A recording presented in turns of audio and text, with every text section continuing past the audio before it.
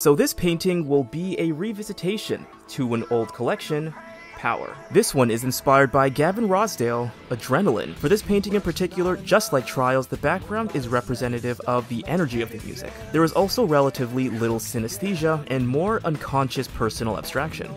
The rest of the composition this time is mainly influenced by the lyrics, which is a rare occurrence. I would say the lyrics are a perfect representation of my mindset in life, standing up straight despite adversity, and acquiring accolades or skills with extreme motivation.